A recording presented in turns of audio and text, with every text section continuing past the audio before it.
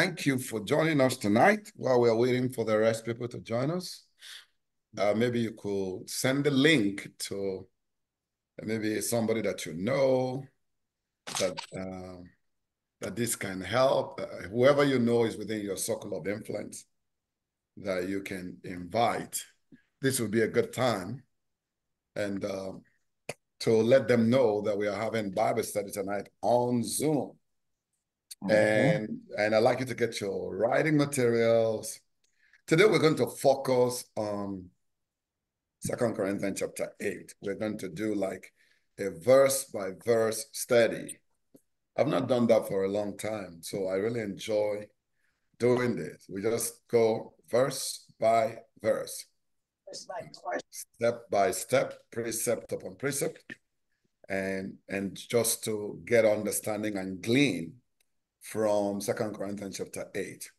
So that's what we're going to do. I don't remember doing that for a while now, but we're going to exegete it by going from scripture to scripture. So please help me.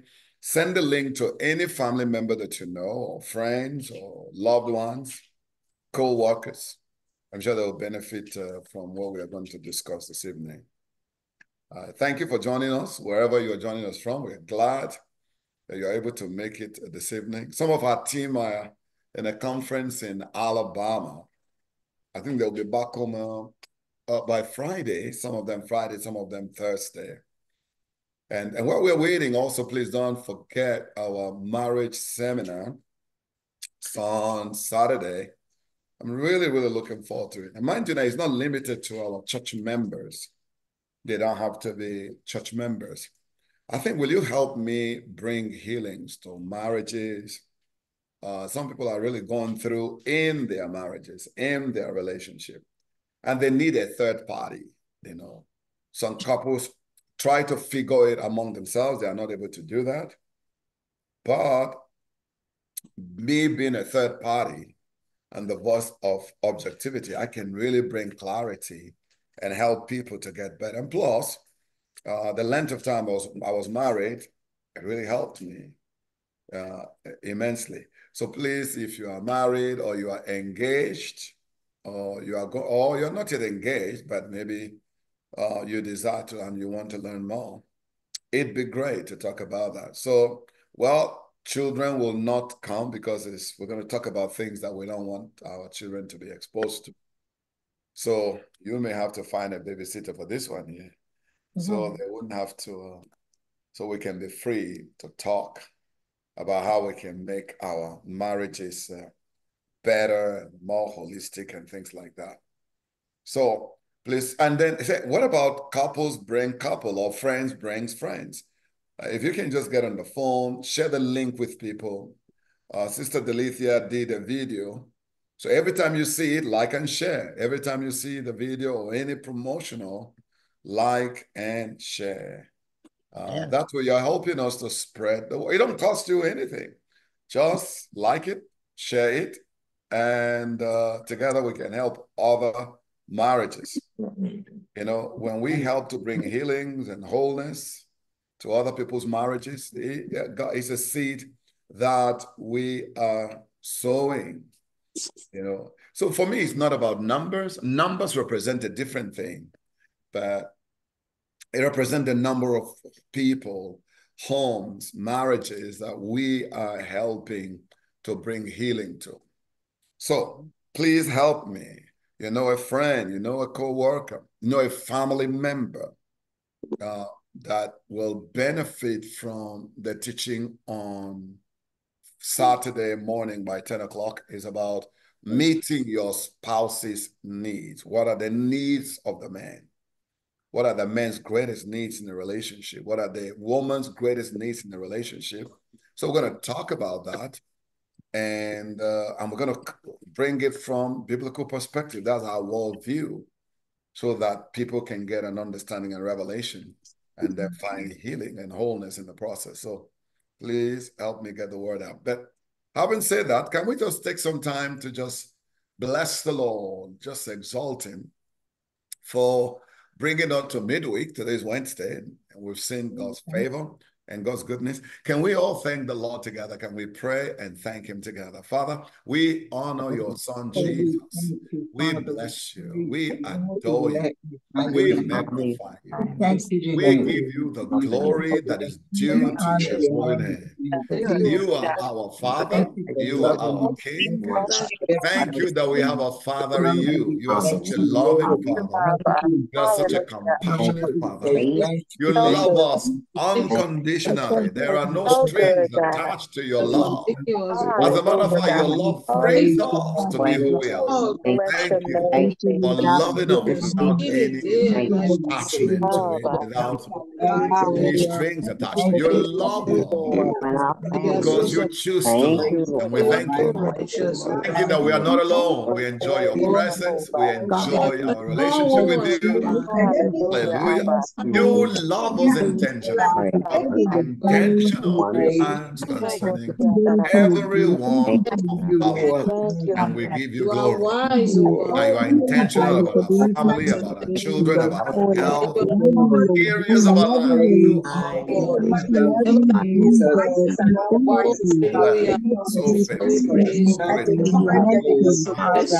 So our Father, hallelujah, in the name of Jesus, amen and amen. Amen. So in John chapter 16, Jesus says something that when the Holy Spirit comes, that he will teach us. He is the master teacher. And I want us to pray tonight and say, Holy Spirit, I want you to teach me. I want you to open my eyes. Give me understanding. Help me, make me of a quick understanding. Help me to be able to comprehend and to grasp the word of God as it has been taught tonight. Will you ask him tonight, say, Holy Spirit, teach me, open up my eyes, open up my understanding, give me revelation knowledge. Let me see the mind of Christ in the name of Jesus. Holy Spirit, we pray tonight that you teach us. Let's pray together, church. We're praying together. Holy Spirit, teach us tonight. Let the word fall on a good ground, producing understanding, producing revelation knowledge. Let the scale fall from our eyes, the veil is taken off, and we are quickened in our inner man, and we have revelatory knowledge, and we have understanding. You are the teacher of the church. Yes, you are. You are the one that received from the Father, and you reveal it to us. We thank you, and we bless you tonight for the spirit of understanding and revelation knowledge from the pages of your word. Like the disciples on their way to Emmaus, the Bible said that the word began to burn within their heart, and then their eyes were open. The Bible says Jesus prayed, their eyes were open. I pray as the word of God is spoken tonight, our eyes will be open tonight in Jesus' mighty name. Amen. Amen. Will you pray for me tonight? Say, Holy Spirit, anoint my teacher, to anoint my pastor, to teach me. Use him, flow through him, give him the right words. Help him go in the most needed area tonight that will bring clarity, that will bring wisdom, that will bring understanding. Hallelujah. Lord, Holy Spirit, I cooperate with you. I partner with you. Help me tonight to effectively communicate your mind. Help me to digress in diverse area with prophetic accuracy, precision, and specificity for the power of the Holy Spirit. Thank you. I yield myself to you tonight, my vocal cords. Flow through me, think through me, speak through me. Let wisdom come to us through the pages of your word tonight. In Jesus' mighty name. Everyone say amen. Hallelujah. Praise the Lord. Well, thank you for joining us today. We are so grateful that you could join us this evening. So I would like you to take your Bible. We are coming from 2 Corinthians chapter 8 and from verse number 1 through 7. We are going to go verse by verse, and we're going to break it down and get understanding of it. Then we're going to summarize it. 2 Corinthians chapter 8 from verse number 1. And then we are going to exegete it. We're going to take one verse, then discuss it, flesh it out, and then go to the next one. So I'm going to start by reading from 2 Corinthians chapter 8 from 1 through 7 in the Passion Translation. And here is what it says. Beloved ones, we must tell you about the grace God poured out upon the churches of Macedonia. For even during a season of severe difficulty, tremendous suffering, and extreme poverty, their superabundant joy overflowed into an act of extravagant generosity. For I can verify, or I can testify, that they spontaneously gave, not only according to their means, but far beyond what they could afford. They actually begged us for the privilege of sharing in this ministry of giving to God's holy people who are living in poverty. They exceeded our expectations by first dedicating themselves fully to the Lord and then to us according to God's pleasure. That is why we appeal to Titus, since he was the one who got you started and encouraged you to give, so he could help you complete this generous undertaking on your behalf. You do well and excel in every respect, in unstoppable faith, in powerful preaching, in revelation knowledge, in your passionate devotion, and in sharing the love we have shown to you.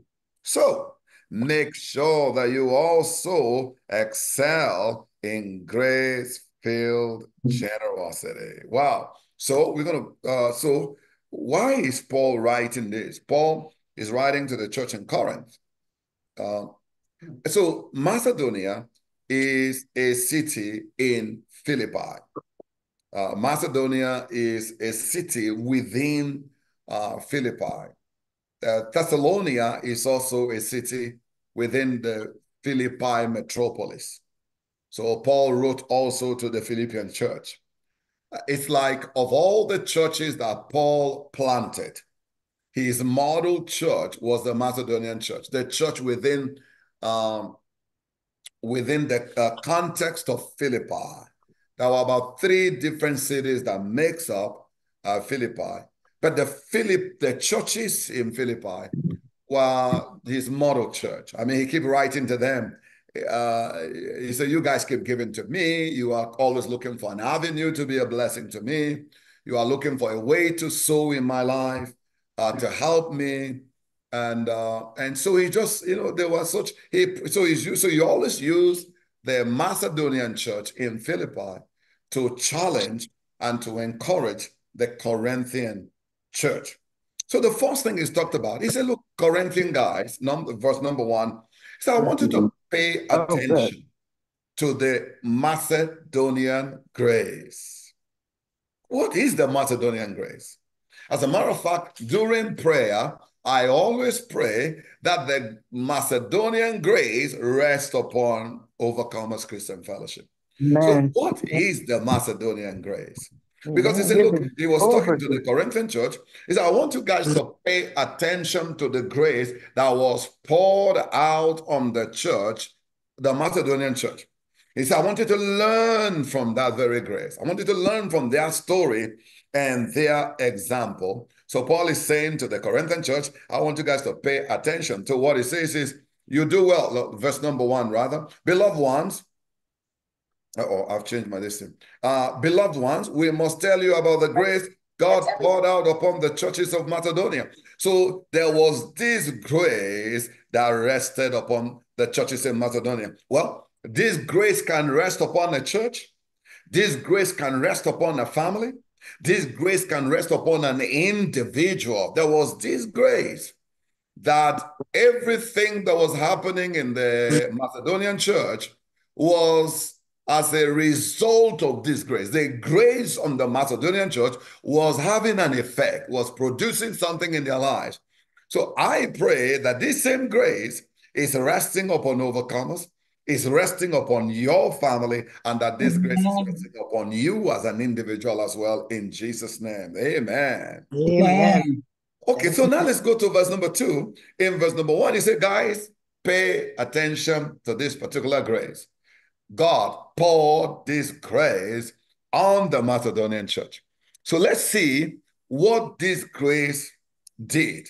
By the way, what is the giving grace? For even during a season of severe difficulty, tremendous suffering, and extreme poverty, their superabundant joy overflowed into an act of extravagant generosity. Wow. He's saying this grace produced something.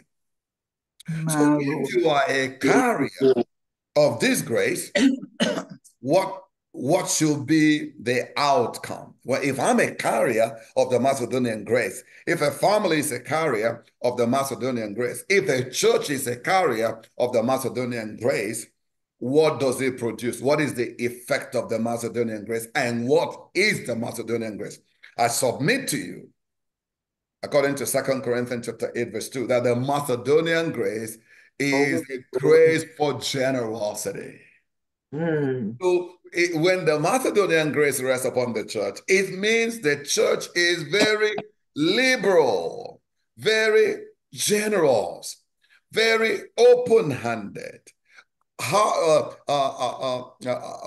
open-hearted. You know, their hearts are open, their hands are open, they are very liberal.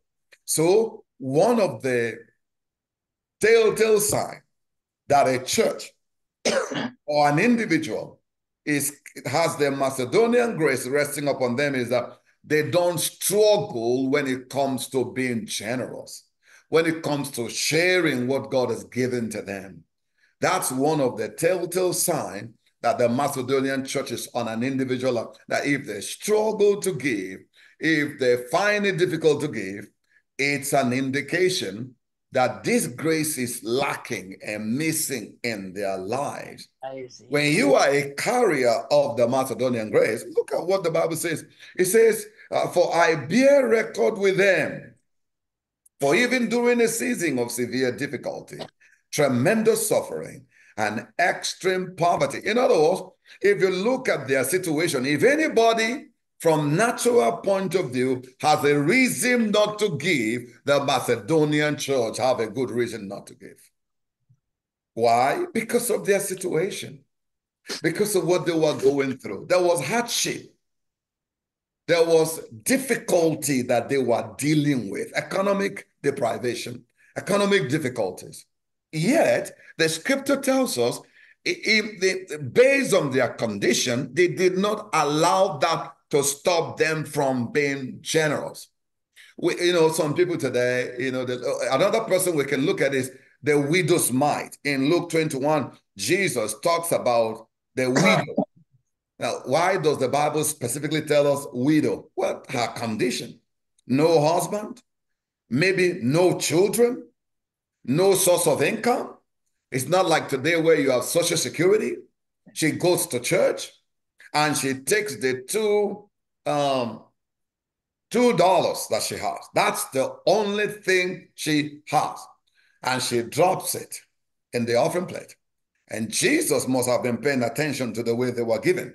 And he called the disciples and said, this woman has given more than anybody else. She's given more, not in terms of amount, but in terms of what she's got left. If I have $1 million and I give $10,000 and people are clapping and say, oh, he's very generous. Yeah, but I still have about $990,000 to go home to. This woman has nothing to go back home to. She just gave everything, and Jesus commended her. Jesus used that to provoke the disciples and say, look at her. So another question is that, is it right for us to encourage people to grow in generosity? Is it right for us to talk about money? And I always say that because there are some people who have of the opinion that if you talk about money, I'm leaving. Don't talk about money. Well, Paul didn't think so. Paul didn't think there was anything wrong with encouraging people to grow in their generosity or encouraging them to increase in their generosity. We see that because of 2 Corinthians chapter 9, chapter 8, 1 Corinthians chapter 16, Galatians chapter 6. Paul said, those who are taught the word should share good things with the one teaching them. So many passages, Paul talked about money. As a matter of fact, from biblical statistics, they believe that Jesus talked more about money than hell or heaven. But here's what I found out. People who are generous don't complain about you teaching on giving. It is people who struggle or who don't want to give that don't want to hear that. No. So, but through scripture, we saw that Paul encouraged people. So the Bible says that Paul was saying that they were going through suffering. They were going through tremendous suffering, severe difficulty. The Bible is also an extreme poverty. Look at the superlative that is used to describe their situation. If anybody has a reason to say, God understand, I should not give, it's them. I've had people say, well, Pastor, when my finances improves, I will give. I will tithe. I will be generous. But right now, God understands. I don't make enough money. That's some of the excuses some people give. When my situation changes, yeah, I'll be more generous, Pastor. When I make a whole lot more, I will give. But the Philippian church didn't think so. The Macedonian church didn't think so. They said, no, based on where we are, we're going through a test. And that's another thing. When you are going through financial challenges, sometimes God is going to test your heart. Amen. He's going to test your heart to see, are you trusting me? Even though you don't have all the money you need, do you still trust me? Trust me. Amen. And some people fail the test. But thank God for helping you and I that we will always pass the test in the name of Jesus. Amen. Look at what happened. The Bible says even though they were poor, even though they had extreme poverty, tremendous suffering, severe difficulties, he said their super abundant joy overflowed into an act of extravagant generosity. Look at the superlative. Extreme poverty, severe difficulties, and challenging moment. Yet the Bible says they were not generous, but extravagant generosity. Extravagant generosity is going over and above. Going over and beyond. That's what the Macedonian church did. They went way beyond. Overflowing. Their giving produced pain in them, but they did not allow it to stop them. And sometimes we look at that situation, this is due and that is due, but they did not allow it to stop them from being generous, from being a blessing to somebody. Have you ever been in a tough financial situation and then God sent somebody to you who also need a little bit you have? And sometimes it's a test. God tests you to see if you will trust him. Sure. And so let's go further to verse number 3. It says, despite their situation, they still overflowed into acts of extravagant generosity. And then he said, for verse 3, for I can verify that they spontaneously gave, not only according to their means, but far beyond what they could afford. Wow. They were given beyond their ability. Amen. Oh, thank you. Somebody say so true. Thank you for your encouragement. They went over and beyond. They went over. They were not doing it because it was convenient for them. Oftentimes, I've met people who are looking for their situation to improve before they give to God or before they obey God. God will give you an instruction, be a blessing to that brother, be a blessing to that sister, or go do their hair, or buy grocery for that person. And you say, oh, yes, Lord, where my situation improves. Or God will tell you, maybe somebody in the church has been a blessing to you, and God say, well, I want you to be a blessing to them. Yeah, I'll do it when my situation changes. The Bible tells us in Ecclesiastes chapter 11, verse 4, that if you observe the wind, if you look at the cloud, you will never plant seeds. You will never obey God. If you look at your circumstances, if you look at your situation, can I tell you something? Do you know this back to school is an opportunity for you to say, I want to be a blessing. This is an avenue. This is an opportunity. The Macedonian church did not allow their problem to talk them out of participating.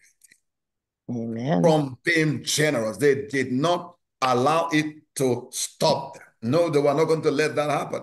So God is provoking the Corinthian church. I believe he's also provoking the Overcomers church. Is provoking all believers that we need to glean from the church at Macedonia. Amen. We need to glean from them. And the Bible says, I can verify, verse number 3, that they went over and beyond. God wants us to do things not only when it's convenient. Do you know it was not convenient for Jesus to go to the cross? It was not convenient for him to be beaten, and to him, it was not convenient for him.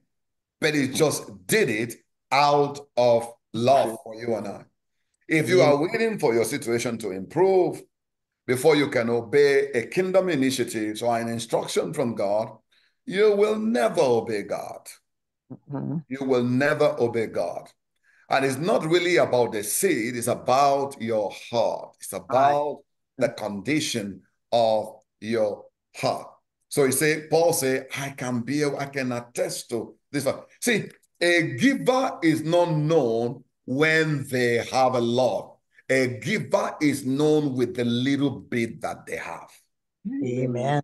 Praise God. If you want to know, I'm telling you, I test my son sometimes. I want to make sure that my son is a generous person because he's going to get married tomorrow. I don't want his wife to say, oh, this guy is a cheap wad, stingy, tight-fisted, clothes. No, I don't want him to be like that. I wanted somebody who is generous. Today, I was meditating on the story of Eliezer and Rebekah. When Eliezer went to go find a wife for Isaac, here is what Eliezer said. He prayed, he said, God, the woman that will give me water to drink and also give water to my camels, that will be the wife that will be in the lineage of my servant Abraham, that will marry Isaac. When I was meditating on that, the Holy Spirit was saying to me, Eliezer know that his master Abraham is a generous man. Sarah is a generous woman. Isaac is a generous person. And Eliezer said, I don't want a stingy person in the lineage of Abraham. No. Amen. For me, I was talking to somebody, it's a single person. I said, when you want to get married, make sure the man is a generous man. Amen. Make sure the woman is a generous woman. Tight word and cheap. I mean, let me use a simple. No. Amen. Amen. No. Always one of the qualities is generosity. That's one of the qualities I look for when I was going to get married to my wife. That one stood out. Her generosity. Somebody who has an open heart and a large heart. You know, she was very generous towards the people in Overcomers. She was generous towards me. She was generous towards our church, towards my family. She was very, very generous. Yeah. And I said, I don't want. So Abraham said, no, whoever will go over and beyond. That's what Rebekah did. He said, I'm going to give you water to drink, but I'm also going to water your camel. I'm not going to wait for you to tell me to do. I love people who takes initiatives, who are self-driven, who are self-motivated, who do not wait for you to tell them everything before they do that. I like leaders who takes initiative. I mean, I like leaders that I'm playing catch up with. Not, have you done this? Oh, we're supposed to do that? What? Are you kidding me? You know? Jesus. You know, or you see trash on the floor and you just walk right over it, like we're waiting for a committee to pick up the trash. In other words, I love people that initiate things, that are driven, that are, self-motivated. You don't have to tell them, oh, are you going to work today? No, man, you should be driven, and takes initiative. Amen. I like people like that around me, people who takes initiatives. Problem solvers, people who solve problems. And so you can't wait till your situation improves before you obey God. If you wait, you're going to wait a long time. In Luke chapter 16, verse number 10, 11, and 12, Jesus said that if you are not faithful with the little bit, how can God trust you with a whole bunch? Oh, amen. You know, John D. Rockefeller said something. He said there was a time John D. Rockefeller is a billionaire. He's still today, he's still making money. He was into oil and gas and steel industry, in the earlier century. Very successful man. His trust fund is still going on.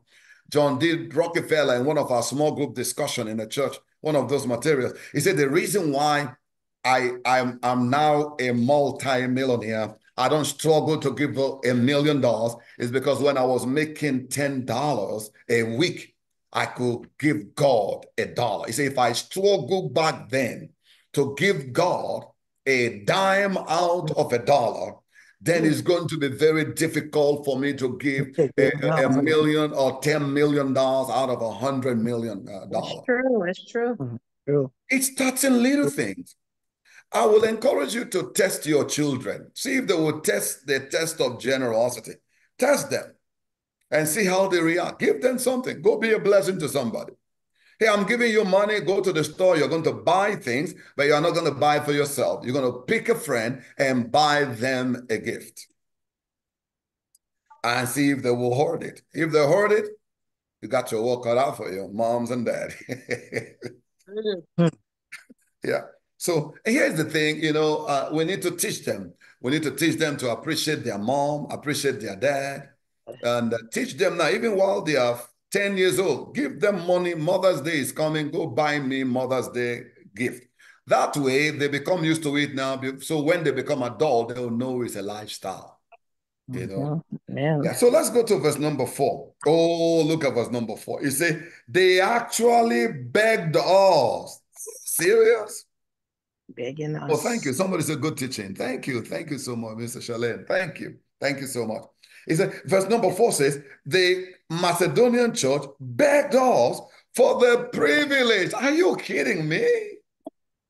He said they begged us. Paul, please, don't deny us the opportunity. Don't deny us the privilege. Don't talk us out of generosity. We want to participate.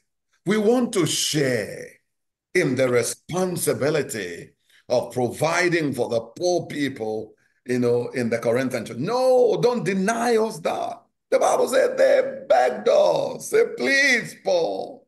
Yes. I'm going to make it in the word. He said they actually begged us for the privilege of sharing in this ministry of giving. How? They begged us. They said, no, you can't talk me out. I see this every year when we do our first fruit. Some people come to me and say, Pastor, this year, I'm going through things. I'm not giving.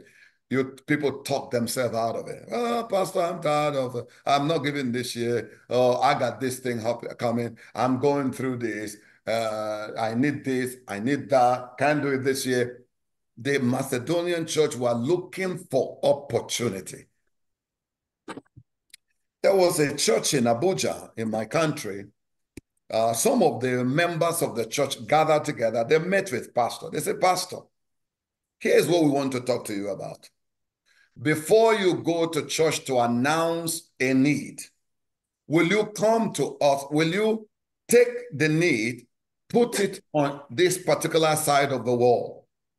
And before it is announced to the church, we will go there first of all and look at it and pick which part we are going to take care of. If whenever the church has a financial need, don't announce it, just put it down over there. We will go there every week. We will look at that to see what the needs are. And we will solve those very problems. Hallelujah. And that's what one pastor was. That's how they do in their church. Wonderful. If there's a need, post it there. And then after, if the needs are, if we have more, then you can go out there and announce it to the congregation. Yeah. And then the congregation heard it and said, well, we too are going to be looking at that board because you are not going to deny us the opportunity. How many believers see giving as an opportunity? Some people don't see that. Some people don't see it that way. They see it as, oh, they see giving as is designed to deplete me, to reduce me, Hey. to subtract from me, to take away from me. That's because such people lack revelation and lack understanding. Do you know that if your hands are open to give, your hands are also open to receive as well? And glory. Thank you, Jesus. Hallelujah. People who are tight-fisted and with closed hands, if you don't open your hand, you can't You receive either. No way. You know, Right. if nothing leaves you, nothing is coming back to you. Back to you. You know, and this is so powerful. They begged. You know, can I tell you something? I've been in a church whereby they say, oh, we have a budget for $50,000 or $100,000, and people gave, and it was now $100,000. And some people say, well, even though the budget is met, I haven't given mine yet. I'm going to participate in it. Well, the budget is already met. Okay, mine is not there. I want to be part of what is going. Look at what the Bible said. They said they want to share in the responsibility. To me, that should be our attitude as believers, that we should want to share in the financial responsibility of the upkeep of our own church. It's our church. Amen. Amen. Glory to I God. want to participate. I want to get involved. I want to be part of what God is doing in this house here. I want to be part of it. To me, one of the signs of maturity is that a matured person is one who wants to share in the responsibility of the house. Amen. Thank you, Lord. When my son was 1 year old, 2 years old, 3 years old, 4 years old, he was sitting on the other side of the dining table. In other words, he just sits down there and we feed him. We do everything for him. But as he began to grow, 5 years, 6 years, well, I began to teach him. You got to, you know. Feed yourself. Yeah. Yeah, you got to pay your own, pay your way. I don't know how to put it. You know, you've got to shame the responsibility. Yes, you can't shame the financial responsibility. You know, you are not working here, but there's certainly a way in this house that something you can do to show that you appreciate being a part of this family here. Amen. Amen. Such as taking the trash out, such as learning to wash dishes, such as sweeping the floor, such as vacuuming the floor, such as no, you are not just going to sit here today when I'll put his food for him, and then the other day I put his food in a plate for him. He said, "Daddy, let me know when he's ready." I said, "I should come and let you." He's playing video. I should come. Anyway, let me. I said, sit your behind right here. I said, as a matter of fact, you go warm your food now. You know the microwave. You have fingers like I do. You are tall enough to reach it. Yep. Come and help yourself. What am I telling him to do? I will not do for you what I know you are capable of doing for yourself. You need to, and I teach you, you need to take responsibility about keep this house clean. You know, clean this house, wash your dishes. One time he ate and he dropped it there. I said, do we have a dishwashing committee in this house? Come on. Go and wash it up. Yep. Make up your bed. What am I saying? Share in the responsibility of this house. You are a member of this family. Be a responsible member of this family. Your maturity as a member of this family is determined by you taking ownership and responsibility. Amen. God, amen. The Macedonian church, the Bible says they begged Paul and said, we want to share in the responsibility. We want to be part of what God is doing. As believers, I believe that it is our responsibility to say, I want to share in the obligations of this house here. I want to share in the responsibility of this house here. I want to be part of it. That's why I tell parents, you need to tell your children, you can't have a job, you make money, but then you don't pay no light bill in this house. You don't contribute to this. Now, if you say, no, I don't want you to do that, that's on you. But to me, I think you need to learn how to pay bills while you are here right now. So by the time you go to live on your own, you already know the system. You are already in the system. Rather than you just folding your hands, waiting there for me to do grocery and come here, cook for you, and feed you. No, that ain't gonna happen in this very house here, man. It will never happen in this house here. Everybody gonna carry their own load in this very house here. Amen. You know, I told my son, I said, okay, when the garage door opens and I come in and you are in the house, I want you to leave everything you're doing, come to the car, tell me, Daddy, good afternoon, welcome back, and take my bag and take it. What am I saying? Correct. Do something, man. Don't sit here and be playing video game all day long. That will not happen here. So also there are people who are members of a local church too, and all they want to do is just enjoy what the house provides. I'm not serving. I'm not going to do nothing. You will just feed me, warm my food up for me, and spoon feed me, and clean my mouth up, and bring me dessert, rub my feet, and sing how great thou art to me. That's what I want.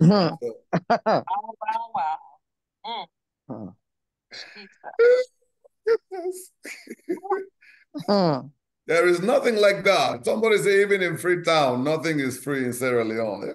I want to raise responsible. So as believers, we are responsible citizens of the kingdom of God. That's who we are. Amen. We are responsible citizens of the kingdom of God. We are responsible members of the local church. I am a responsible member of Overcomers Christian Fellowship. What makes me a responsible member? I serve. I pray for my church. I share in the financial responsibility of the church. I'm not sitting down there and say, let them do it. Yeah, they got it. Let them do it. Won't he do it? Yes, he will do it. Yeah, he's going to do it through you too. That's right. Thank you for your encouragement, man. I'm preaching so good. Amen. I'm telling you. Yes, you are. Thank you. So verse number 5 says, they exceeded our expectations. Oh, here is another powerful truth in verse number 5. It said they exceeded our expectation by first. Here is the number one thing they did. Here is what made them so successful. Verse number 5 said they exceeded our expectation by first dedicating themselves fully to the Lord and then to us. This is so powerful. You know why? One of the marks, one of the proofs that an individual have fully given themselves to the Lord is that they don't struggle to give themselves and their resources. Amen. And glory to God. The Bible said the Macedonian church, why they were able to do was because, number one, they were already committed to Jesus. They were already committed to God. They said, God, we love you. We appreciate you. We are committed to you. We believe in you. And we believe in what you're doing. And so it was easy. If a man or a woman hasn't, let me put it this way. If a woman doesn't have a man's heart, he will not invest in her. Oh, True. It's true. Yeah. One of the proofs So is true. because the Bible says where your treasure is, where your money is, where your wallet is, Heart where will your be purse upset. is, that's where your heart is. Heart will be upset. Amen. So if a man tells you I love you, but he don't give you nothing, I gotta. What's love got to do with that, man? With it, amen. Hey. Oh, yes. You know, or you want us to go on a date, we go on a date, and then when it's time to pay the bills, you go to this restroom there for like you are not coming out. Go in your bedroom. Jesus. One lady was telling me one day she went out with this guy, and just before when they're about to bring the bill, he said, "Oh, he's got to take a phone call in the car." He goes down, sits down there so she can pay. That was goodbye. For me, after that day, that's a date. That was goodbye. It's all over with, man. That's right. That's right. You know? Amen.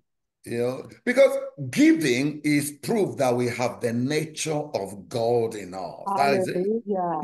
Generosity is an indication that we have God's nature residing on the inside of us. Inside of me. Amen.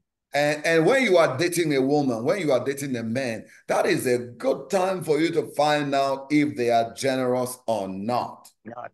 You know? And so that's one of the qualities to look out for in a God. mate. Are they generous? Are they kind-hearted? Are they open-hearted? If Mm. not, you and your children will be eating pinto beans. I'm telling you, man. If you Oh my.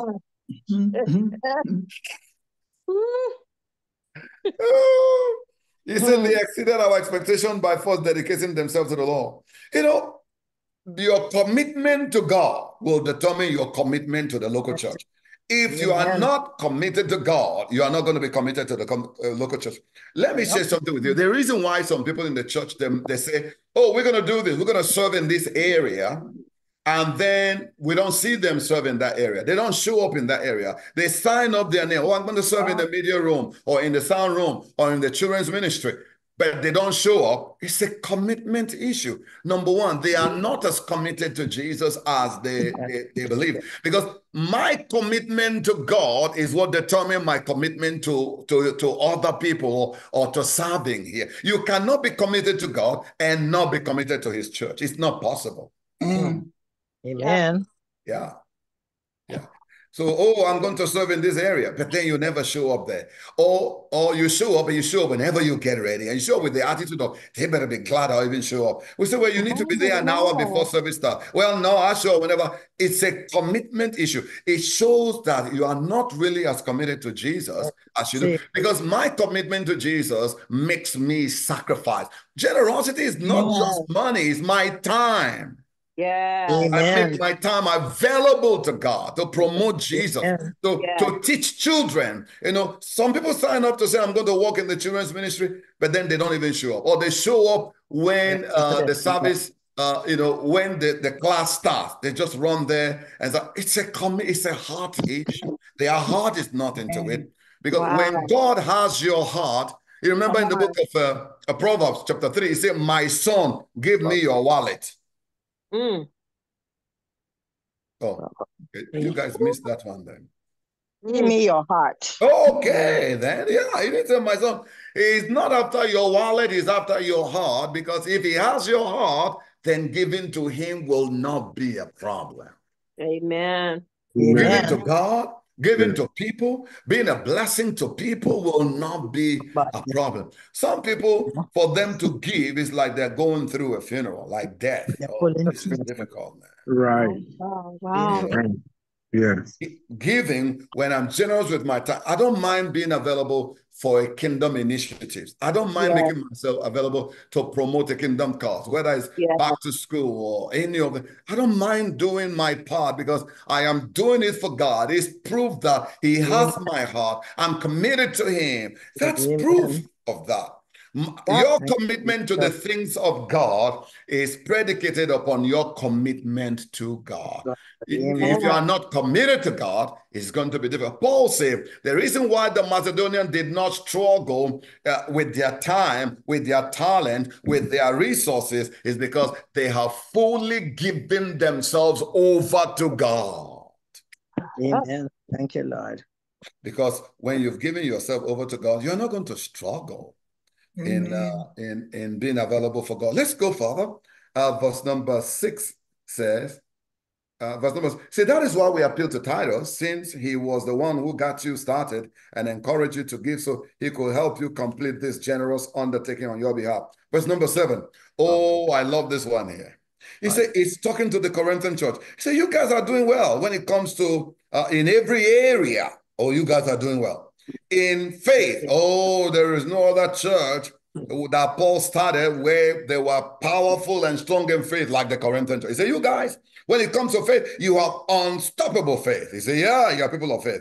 And then the other one is, oh, when it comes to preaching, oratory, the Corinthian church, the preaching was just something else. I mean, anybody who give the microphone, they could gargle the word and preach. I mean, they were so good. So you guys are good in oratory, in faith, in revelation knowledge. Revelation knowledge here is talking about the gifts of the Holy Spirit. The Corinthian church operated word of knowledge, word of wisdom, healing, miracles, raising the dead. I mean, miracles were taking place in the Corinthian church. But they say it's a bit complete. Verse number 7. Hold on. In Revelation, in your passionate devotion, and in sharing the love we have shown to you. So, make sure that you also excel in grace-filled generosity. Wow. And this is the area where I'm going to park, and then I'm going to hear feedback from you guys, the questions or comments or what stood out to you. Or I mean, I'd love to hear that, what are you thinking, but look at that. He's applauding the Corinthian church, saying, man, these guys, man, when it comes to the gifts of the Holy Spirit, prophetic accuracy, they were on point. They were good. When it comes to faith, powerful preaching, devotion, they were all of that. He said, but there is an area where you guys are struggling in. He said, generosity. You guys are not generous people. You guys are not generous. So that's why I'm writing this, to provoke you, the Corinthian church. In all the gifts of the Holy Spirit, you are number one. Faith, you are number one. Powerful preaching, you're all number one. Oratory, you are number one. He said, but when it comes to grace-filled generosity, in other words, giving that emanates from the place of grace. In other words, the reason why I am giving, my giving is a response to the grace of God. I love that, church. The Macedonian church were giving, were generous of themselves, of their time, of their talents. You know why? Because they have a deep appreciation for grace, for what Jesus did. In other words, what motivated the Corinthian church? It's not for somebody to clap for them and say, oh, they are such givers. No. I was one of my friend in UK he met a lady that he's getting married to, and he was telling me he went to visit her house in Nigeria, and the lady has so many trophies in the house, and she asked the lady, "What's this trophy for?" Oh, every year they give a trophy to the top 100 givers in the church. They actually have a ceremony. Oh my goodness. And then they announce the name of the people, and they go there, and people are clapping and cheering and excited. And then the people say, oh, next year, I'm going to make sure I'm one of the top 100. I will be one of them next year. I'm going to do whatever it takes. People, and then they come outside, they give them a trophy, and then they take picture with the pastor. Yay! So he said, this lady has trophy. The whole house is, he said, what is this? He said, they are trophies for my giving. Wow. Okay. So now that you have gotten trophy from your giving, so heaven does not need to reward you anymore because you already got your reward. Right. Your motivation, so why you are giving was because you want people to clap for you, you want people to notice you. And if you stop grandstanding and stop placating to the people in the gallery, your motivation should be, God, I'm giving because I appreciate what you have done for me. Amen. Yes, That's what's driving me. That's what's motivating me. The motive for why you do what you do matters. God rewards motive. People may see you giving here, and that's wonderful, but deep down in your inside, why are you doing that? Why? And that we have to announce, oh yes, these 100 people, yes, and a trophy. Man, you must well go put that trophy in the trash, man. I'm not looking for a trophy from man. I want God's trophy. You either want man's trophy or God's trophy. I think God's trophy will take you a lot farther in life than any human trophy. Yes, amen. That's right. Their motive is pure. The Bible says that you also excel in grace-filled generosity. The reason why their motivation for giving was because, God, you have been so good to me.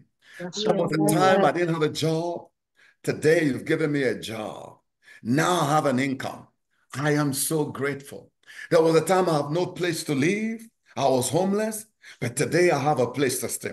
There was a time I was in sin, I was in bondage, I was a drug addict, I was an alcoholic. But Jesus Christ, you changed me, you washed me, you took away the appetite for that type of lifestyle. And I'm responding to you, to grace. Grace has changed me. Grace has empowered me. Grace has transformed me into another man, into another woman. And everything I do today is because of my gratitude. I'm grateful. I'm grateful. Thank you.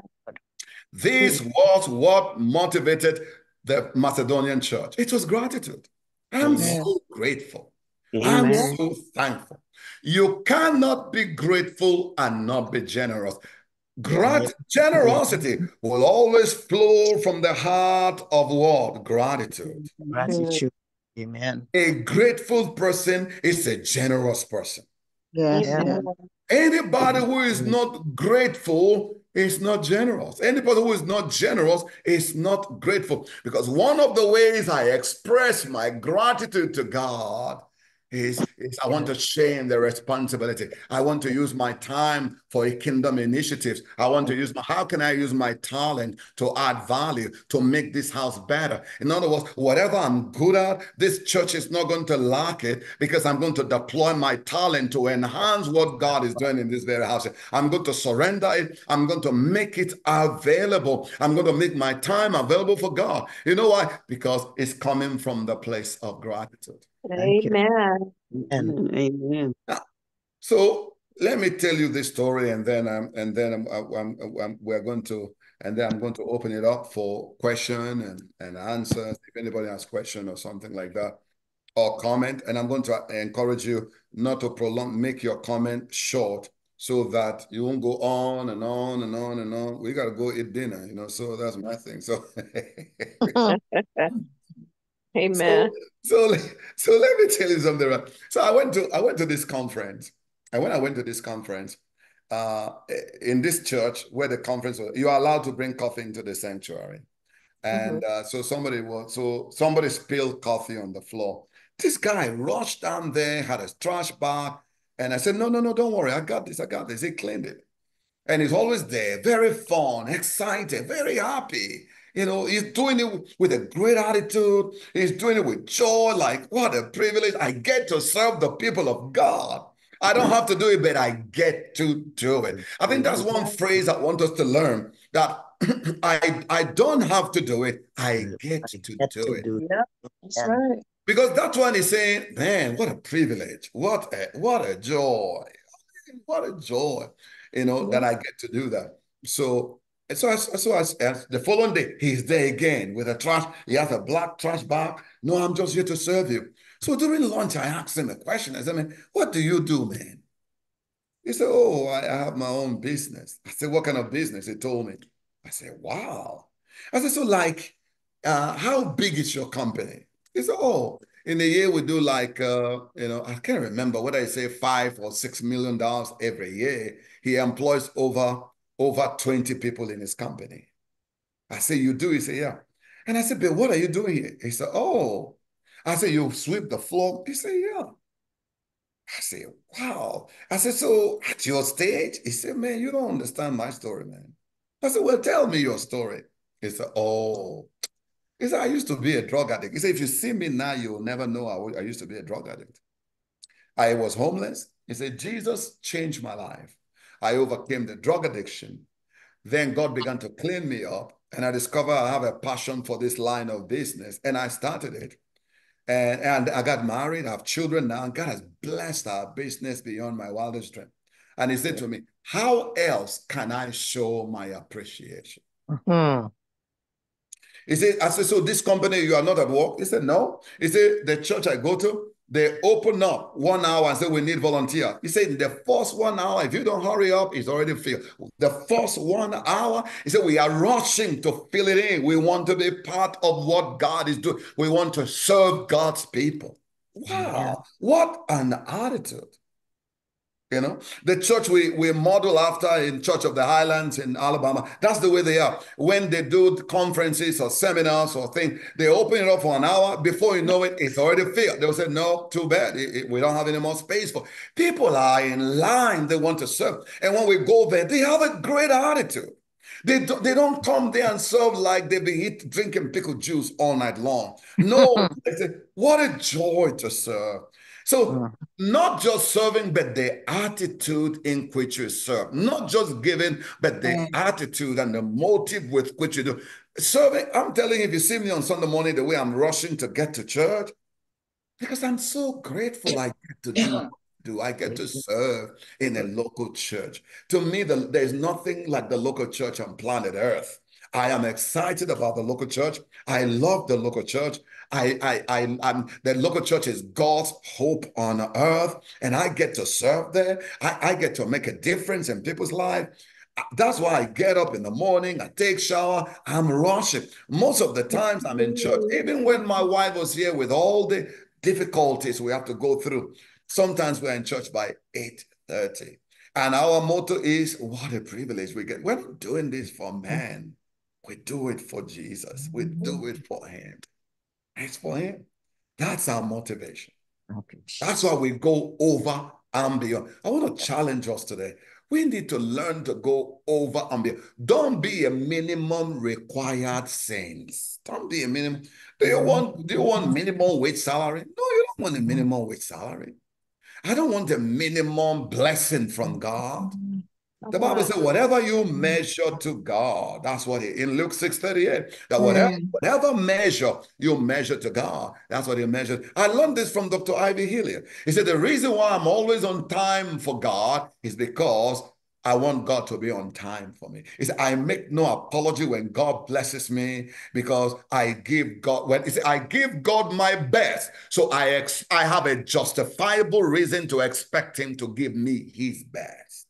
There is a question. Did God give you his best in the person of Jesus? A resounding yes. Yes. Does God deserve us to give him our best? Absolutely. It should affect our attitude in serving and making a difference. Instead of acting like we're doing the pastor a favor or Pastor Larry a favor, you better be glad. Or people in the media room, Francis, you better be glad I even should. That is not a kingdom attitude. When we have revelation, wow. Or if you serve in the children's ministry, Sister Whitney, where you better be glad I even showed up. That's not Jesus' attitude. That's not God. You know, rather is, wow, what a privilege. What a joy. You know, I'm so fortunate, you know, that I get to serve in God's house. I get to serve God's people. Whatever we do, we should see it as a privilege, whether it's given. You know, so there was a child who could not pay their school fees in the university in Nigeria. And then I paid it. And they just kept going on and on and on. And my answer to them is, I'm privileged. I am privileged. That I have to pay your school fees, that's a privilege. You know, he said, why you keep saying it's a privilege? I said, because it is a privilege. There was a time I couldn't do that. There was a time, I mean, if you cry to me, I'll cry back to you because nobody can help anybody. But that you needed it and I had it, it's a privilege. Privilege. We must not see giving as God is trying to reduce. You know, there are a lot of people, when it comes to money, they say, well, when it comes to giving, they say, you better use wisdom. But they don't use wisdom. And you know, but when it comes to giving, you better use wisdom. You know, what they're telling you is don't give. You know, hoard your money, hold on to it, hold tight to it, you know. No, it is a privilege for us, church, that we get to serve, that we get to use our talent to promote Jesus, that we get to serve on the worship team, that we get to serve in any capacity, children's ministry, parking lot. Oh my goodness, that I get to serve God. You know, Jesus went to the cross and all I have to endure is the heat outside. All I have to endure is the cold outside. I am privileged. I'm going to have a smile. I'm going to serve with gladness. That's what the scripture says in Psalm 100. Serve the Lord with gladness, the scripture tells us. Serve the Lord with gladness means do it with a smile. Yes. Praise God. Father, I pray tonight that the Macedonian grace rest upon Overcomers Christian Fellowship, rest upon the men, the women, the children. The Macedonian grace rest upon our families, rest upon us. That we serve with joy, we give with joy, we give with liberally, and with joy, not grudgingly or necessity. That we are not serving out of necessity or grudgingly, but we do it because we see it as a privilege. Amen. A wonderful privilege. And we get to partner with Jesus on earth in promoting and advancing his kingdom agenda on earth. We return the glory back to you. We return the honor back to you. Thank you for the work you're doing in our lives. Our hearts are open. Our hands are open. We are liberal. We obey you in whatever you want us to do. That when you tell us, go buy grocery for that person, go fill the other person's tank, buy lunch for them, be a blessing to that person, that we don't hurt, that we don't see that as, oh no, they're trying to take away from me. No, but that giving and generosity is not designed to take away from us. Rather, it is an opportunity. It opens the door. It creates margins for God to fill in our lives. Thank you so much tonight. In Jesus' precious name. Amen and amen. Hallelujah. Amen. All right. So I don't know if you have an administrator today who is going to be the host for us, who can look at that and see if they, hey, Brother Dell, good to see you, sir. Brother Dell, good to see you, brother. Yes, sir. So if you have a comment you want to make, or a question you want to ask, I don't know who is going to be who is the host today that can fill that and moderate that. But while we are getting ready for that, I want to hear feedback from you. How did the work? What stood out to you? What's your take home today? So God said we need to grow in generosity. Let's grow in generosity. So don't forget our marriage seminar is on Saturday. We have Friday prayer meeting at 7, Saturday at 10 o'clock for the marriage seminar. I'm looking forward to that. How to meet your spouse's needs. What needs does your wife have? What are her greatest needs? And what is your husband's greatest needs? This is going to help you because maybe you've been telling your spouse that they don't get it, but see, they get to hear it from me through the Holy Spirit. They are going to process it differently because I don't have the type of familiarity that you do with your spouse. So it's a great opportunity to take for your relationship to grow. Your marriage will never grow if you don't take in new information. If you don't have new knowledge, your marriage will remain waiting. Their marriage is struggling, folks not talking to each other at home because they have needs that have not been met. And no matter what they tell their spouse don't think it's a big deal. Well, guess what? I get to able to address it and help our marriage to go to. So it's not just you. Not only do I want you to show up, but will you bring people to? It doesn't matter what denomination, what church they belong. We want to help marriages. We want to help marriages to get stronger, to get better in the name of Jesus Christ. All right. Who is the administrator tonight? Okay, so that means there's no. So I checked. This is Delethea. I checked the chat and I don't see any questions in the chat. Okay. All right. So I guess that's it. If you have a question, just raise your hand and we'll answer them systematically, or you can drop it in the chat and I'll read it. Or comment. A lot of the comments were amen. A lot of people agreed. And yeah, good teaching. Amen. Deanna said, yes, sir. Raise a child up in the way that they shall go and they will not depart from it. Amen. And a lot of encouragement. Amen. Amen. All right. I guess this is a silent night. I think silent night. It's too early. It's too early for silent night. Right. Great teaching, though. It was really, really good. Thank you. At least say something. I mean, what stood out to you? Papa. It was great teaching. Thank you. I gathered something from it. Thanks very much, Papa. Thank you. Thank you. Praise God. Pastor, I want to say, first of all, thank you to Sister Annette Magdade for joining tonight. She is in Brooklyn, New York. Oh, wow. Glory to God. And also, I want to say, like, First Lady did leave me a great lesson. Like, even though she had the challenges, she had no excuse. I have more excuses than the challenges that she had. So that's my inspiration. So want to, give my best in ministry. So I wanted to add that. That's what stood out to me. Amen. Thank you. I would like to. Tawana is raising her hand up or something. Hey, can y'all hear me? Yeah. Okay, I'm on the back row, but thank you, Pastor, for that awesome word tonight, that generosity. I know for a fact that OCF, we are there because of the first time guests. That's all they talking about, like the generosity of our servanthood. Wow. I remember when I first came to OCF before I joined, and it was like in October, and it was a powerful preaching. It was a testing of your faith. And I remember it was like, if you got $1,000, you drop this seed right here. This is your faith. And that was a generosity. I remember doing it. And I remember the lead asked me, like, what kind of job you got?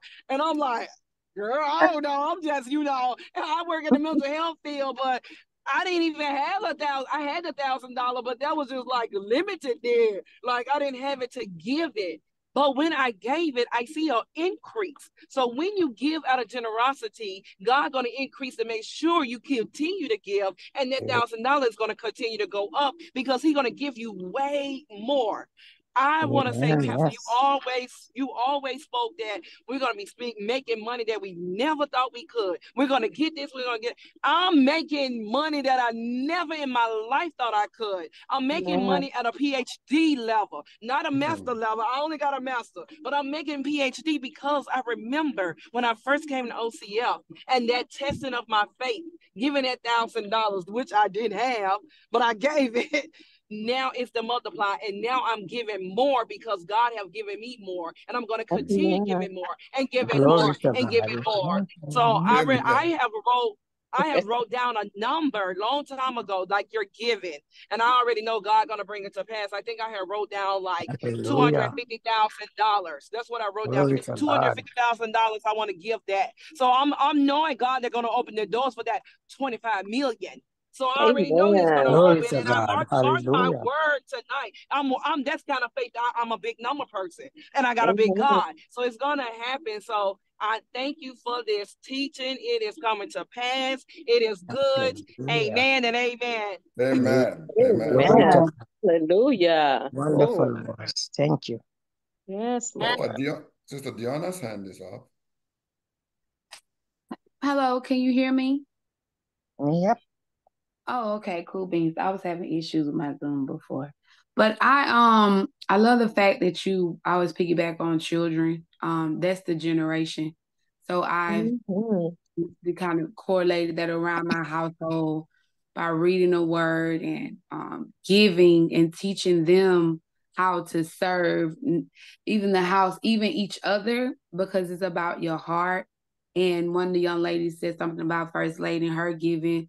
It didn't matter what the amount. You didn't even have to have any. She would carry around change just for little kids if they wanted something from the candy machine, because she just never wanted them to not be able to say, like, if you want to give it to them. So her heart shows just that heart.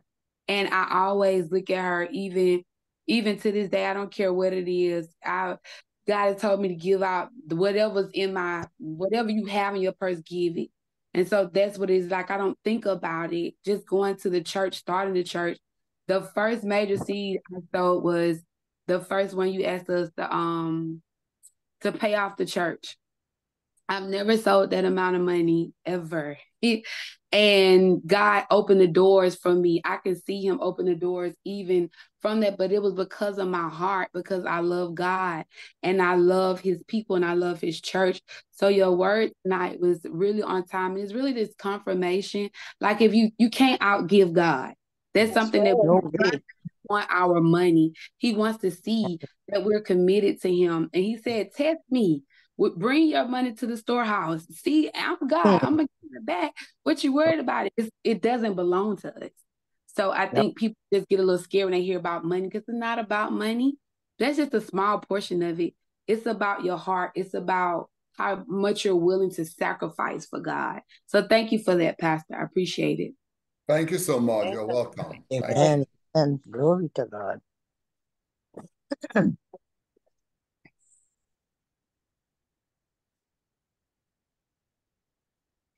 All So right. I don't see any more hands up. Yeah. Thank you. Well, Sister Delithia, you have any announcement for the wedding? I know you have a marriage announcement. I do. Please like and share the Facebook post, the Eventbrite. Tell your friends, everyone. We have a chat real quick. Evangelist Kim, I'm not in a place to speak out loud because I'm working right now, but I echo the last testimony. I make more than I deserve to make according to man's standards, but God's favor is better than money. I've been worshiping and visiting OCF for many years, and I've always been blessed by the love of God that is in this community and Pastor Momo's teaching. May God continue to bless this body of believers. Amen. Thank you so much, Evangelist Kim. Okay. Amen. Amen. So, thank you. Again, thank you, everybody. Deanna, Tawana, everybody for their loving comments and everything. Great word again, Pastor. On Saturday, please try to be there. Be ready for an awesome time. I also mentioned to all of the married people that we met with on Sunday, if you have any questions that you want to remain anonymous, just text them to me and I'll ask on your behalf. But this is going to be a very intimate setting and topics will be talked about. We'll talk about the hard stuff, and Pastor is really, really good at breaking the ice and talking about the hard topics. So no topic is off limits. It's all about helping. And I'm just excited to see, I'm excited to learn. I'm excited to be in the midst of so many awesome people, especially Pastor, all his years of knowledge and all his wisdom. I'm excited to be in that atmosphere along with the rest of you. Like and share the Facebook, like and share the Eventbrite. Take the flyer and text it. Just text the flyer to whoever you want and invite them. It's easy, it's digital, and it's like very, very quick. So if you just text this flyer to five people, that will help us spread the word. And Pastor said something today that was really, really important. It's about helping marriages and helping people and saving some marriages and just building up people, building up their marriage, encouraging them and showing them it's not only them. You're not the only one that has went through it or is going through it. Miss Shalane, you can share that same flyer on Instagram. It's just a picture. So it's a picture. You can save it to your phone. I can text it to you and you can share that to Instagram as well as Facebook. So thank you so much, sir. Amen. Thank you so much. We appreciate you. Pastor Larry, do you have anything else? Is this OCF? Is this in the OCF app? You mean, are you referring, is the person referring to the teaching or what are they saying? Which one? The marriage seminar on Saturday. If it's going to be on OCF app, how? Is the flyer if on we're the going app? to stream it, if we're going to stream it? No, we can't stream it because it's intimate. Exactly. No, So it's not going to be on the flyer. OCF app. We are not going to be doing the streaming. I think that's what somebody's asking. Will it be on the app? It will not be there because we can't, some of the things we talk about, we can't put that out there. The flyer. Yes, sis, the flyer, I can text you the flyer. So I'll text you and Shalane the flyer solo. Okay. But the flyer is all over our Facebook page. If you just click on the flyer and just hit save to phone, you can save that image directly to your phone, and that's the flyer. Amen. All right, Pastor, nothing to add. Thank you very much for tonight. Thank you, sir. Oh, and then there's the Fast Track Growth Track on Saturday, as well as evangelism team going out too. Okay. All right. So that's it, right? So thank you all so much for joining us tonight. So, Pastor Larry, you can go ahead and close us then. Okay. All right. Father, in the name of Jesus, I want to thank you and praise you again for everyone who has participated in the Bible study tonight. We thank you for Pastor. We ask, Father, that you continue to fill him to overflowing, continue to give him the grace to share your word. Father, we also ask for grace to put into practice what we have heard tonight. Yes. Use it to convict us and to get us to commit more to serving Jesus with our time, with our resources, our money, and our attitudes. We bless you. Thank you, Father, for what you have done and what you're going to continue to do. In the name of Jesus Christ of Nazareth, we have prayed. And for those of you who want to give your tithes and your offerings. I forgot all about that. It's a service, so we can participate. Go ahead, please, Pastor Larry. Yeah, so this is a good opportunity. You can go to the OCF app, or you can use our Cash App, which is OCF $OCF 2024, and then use the OCF app. Those are the only two. I don't know if Brother Charlie is in a conference tonight, so I don't know if there's any way we can project the other means of giving. But use PushPay. Go to the OCF app and Cash App. So that is that. Anything else, Pastor? No, thank you so much. I forgot all about that until you said it. Yeah, it's a given opportunity. You can use your church app. That's what I used. You can use Cash App, or like you say, go to the church website. These are opportunities. Also, back to school is an opportunity. Don't talk yourself out of it. Go there. I don't know. Can anybody talk about that? I know there are texts that have been sent out, and on that text there, you click it, and you can go there and I don't know. Can anybody talk about that? They made it so easy for us to be able to give. Yeah, to send the text out, all you have to do is click on the link and it will take you to the items that are available. You can pay for it and it will be delivered to the church. Yes. Yeah, it's a simple process. Well, can I make a comment about that? About giving to the Smash thing?